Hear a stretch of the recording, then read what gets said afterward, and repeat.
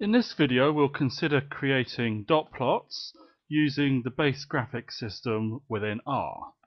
To create an example of a dot plot we'll make use of a simple data set, and it's a data set looking at 4 different continents and comparing the irrigation area that was available at 4 particular years: 1980, 1990, 2000 and 2007.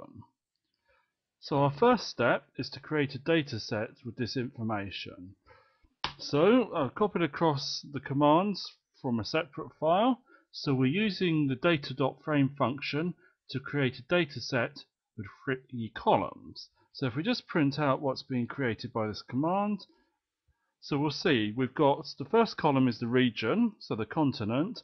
So what we've done in our command to create it, we've used the rep function, and then we've given this vector the 4 continents and repeated it on 4 occasions. So that's why we've ended up with Africa, Latin America, North America and Europe, then repeated a second, third and fourth time. Then what we want to do is create blocks of 4 years, so 1980, 1990, etc. So what we do here is we create our second column as year, turn it into a factor, because to start off with it will be interpreted as numbers. So what we do here is we create our vector with the function c, and then we've got 4 elements, each of which is a repeat statement. So we repeat 1980 4 times, then we repeat 1990 4 times, and so on. Now in the base graphics we can make use of the function plot to create the dot plot that we're interested in. So again, for simplicity, I'll copy across the commands from a separate file. So first up we specify the area, which appears along the x-axis, and second up we specify the region, so the continent, which appears on the y-axis. We then put in xlab and ylab for text that will appear on the x-axis and y-axis respectively, and then we add a title to the plot using the main argument, irrigation area by region, and last of all we specify this argument type equals n. So what happens here is we submit that command, and now if we take a look at the graph that's been produced, we'll notice that there aren't actually any points on the graph. So what we then do is to make use of a function points to actually put some points on there for each of the years. Now what we're going to do is separate it out into the 4 years so we can have a different coloured symbol for each year.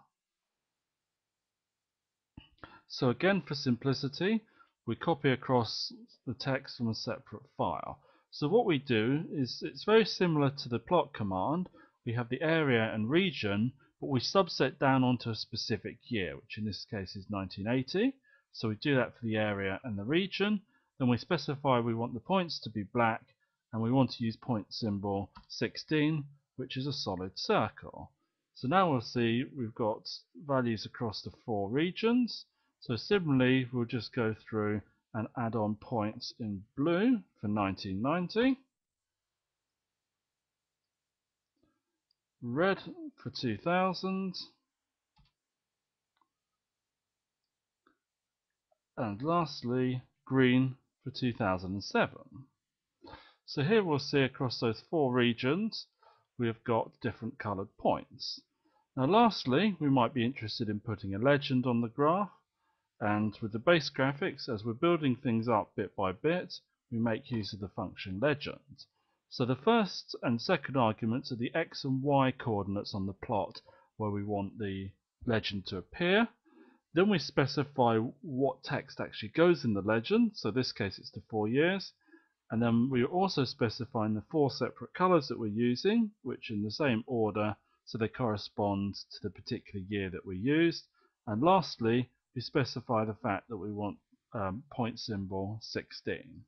So here we have our graph. As we see, x value of 10 and y value of 4 is where the legend has ended up being placed.